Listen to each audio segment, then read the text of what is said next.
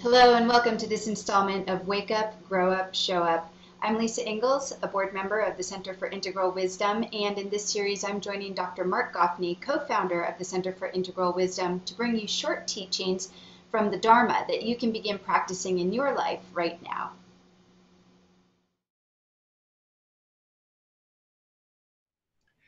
Welcome to the sixth podcast in our Wake Up, Grow Up, Show Up series. I'm here with Lisa Engles, and I'm delighted to be here. In the fifth podcast, we said that when you awaken as outrageous love, you need to know what's there to do. What does an outrageous lover do? An outrageous lover commits outrageous acts of love. Which outrageous acts of love, we asked? The outrageous acts of love, they're a function of your unique self. What is your unique self? We said very simply, your unique self is the irreducibly unique expression of the love beauty and love intelligence that is the initiating and animating eros of all that is, that lives in you, as you, and through you, that never was, is, or will be ever again other than through you. And as such, as that unique expression of the love intelligence, you have a unique perspective, which fosters your unique insight, which manifests your capacity to give your unique gift, which will address a unique need in your unique circle of intimacy and influence, right? A unique need that can be addressed in that particular way only by you.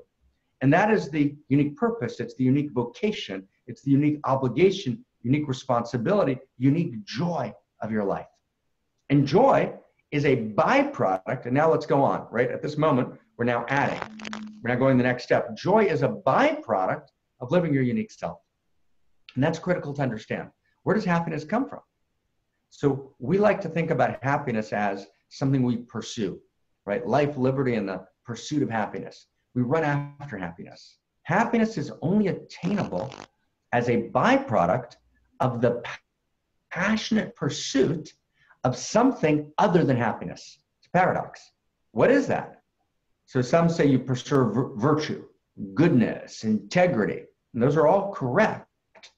But imprecise, and with the lack of precision, we won't get, we need a precise roadmap. It's not just you pursue virtue, integrity, or goodness, which are all obviously great values, but actually happiness is a byproduct of the pursuit of your unique self, right? Living your unique self, right, throws off a natural byproduct. That byproduct is joy.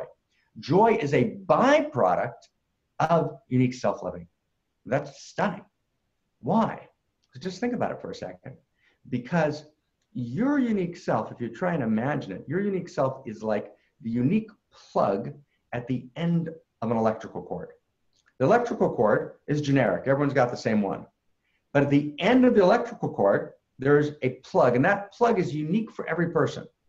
You then plug in that plug into the socket, right, which is the energy of cosmos.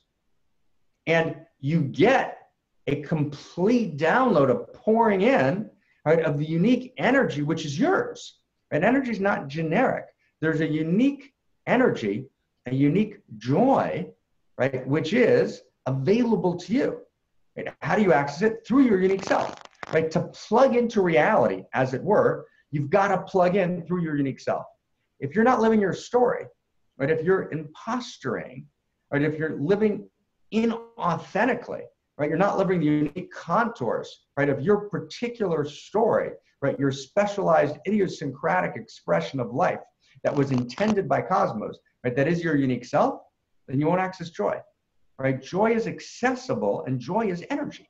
So your unique self is the precise portal, right, to your joy, right, to your energy. By living your unique self, you access the joy and energy that you need to commit the outrageous acts of love that are yours to commit. You get that? Right? To commit outrageous acts of love, you gotta be outrageous means you gotta be willing to push boundaries, right? To push boundaries of contraction, to push boundaries of insincere civility, right? To boundaries of smallness and comfort, which don't want you to reach, right, and to actually stretch, right, in order to be able to actually commit your outrageous acts. And energy comes from joy, from a sense of aliveness, right? That joy and aliveness comes from your unique self.